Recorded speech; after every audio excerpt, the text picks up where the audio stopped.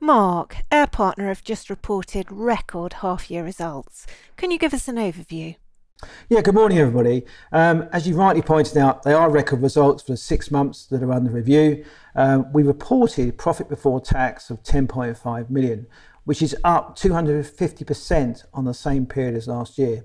Now, this was driven exceptionally by our group charter division and our freight side of the business, where we've been heavily involved in repatriating our customers from stricken areas across the world, as well as our freight business, which has been heavily involved with PPE, again across the world. However, like all these things, not every part of our business has fired in the way we wanted it to fire, such as private jets, which has really found it challenging throughout this difficult time, particularly where we've had high net worth individuals not flying as much and corporate customers also not doing the same. As well as our safety division, which has also really struggled through this time, mainly driven by discretionary spend no longer being required or being needed on the safety, which I find incredible actually. Having said all that, our strategy of being diversified across many product lines as well as geographies has certainly served us well and have contributed towards these results at the half year. And finally, the board has recommended an interim dividend payment of 0.8 pence. And this is all driven by recognising the results, recognising the shareholder support and trying to get our shareholders to understand we are trying to get back onto the dividend trail. So what have been the highlights in the first half? Yeah, let's start with our group charter and freight performance. Look, we've always prided ourselves on being able to act quickly in times of need, and our infrastructure is also built that way at the same time. So we were notified really early on with some of the evacuation work we were doing out of Wuhan that things were to get pretty serious here. And we saw the severity of what was really going on.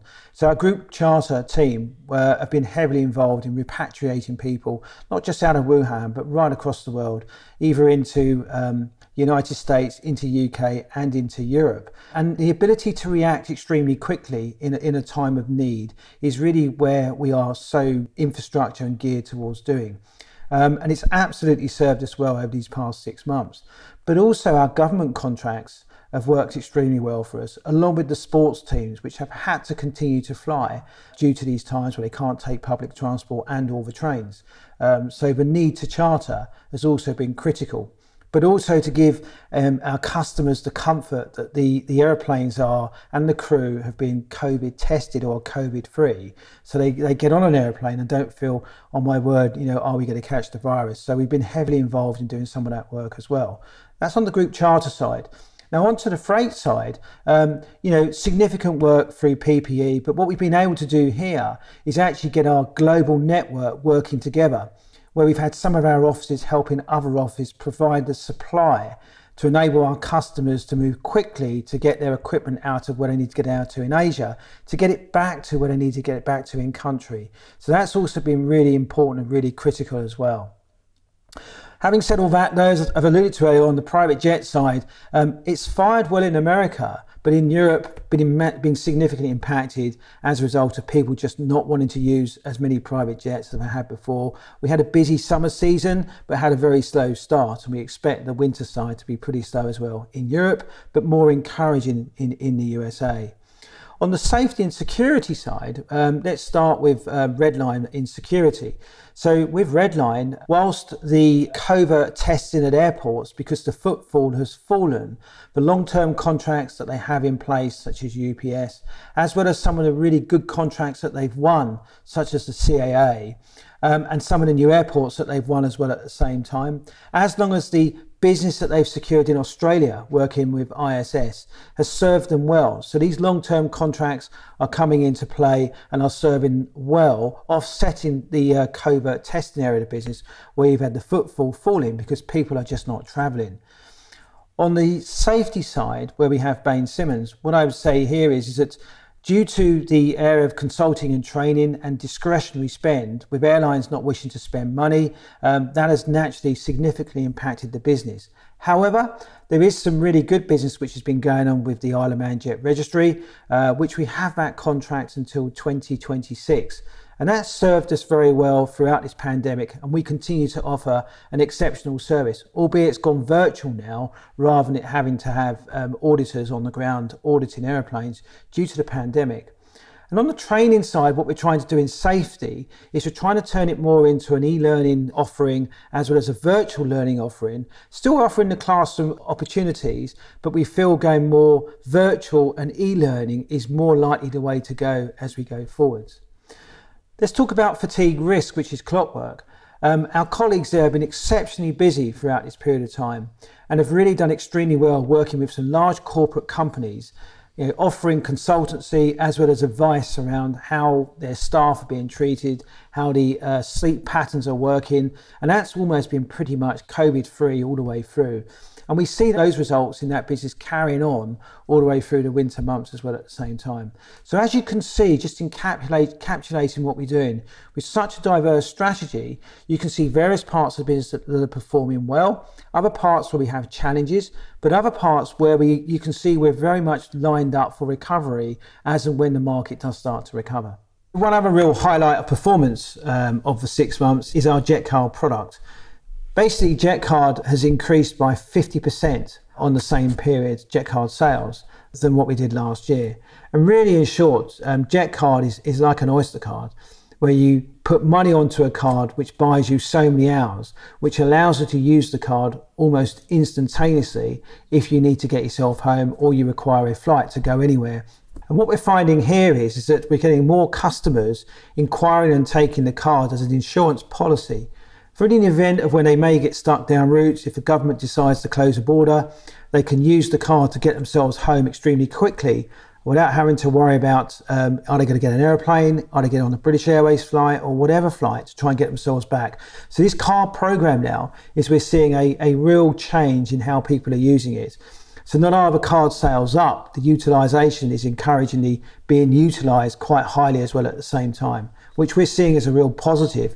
And we expect that momentum to continue on into H2.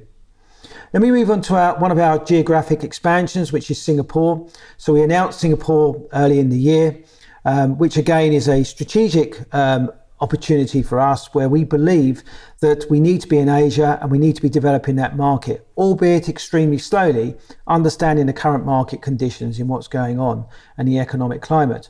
But we've added a further person into that office just recently.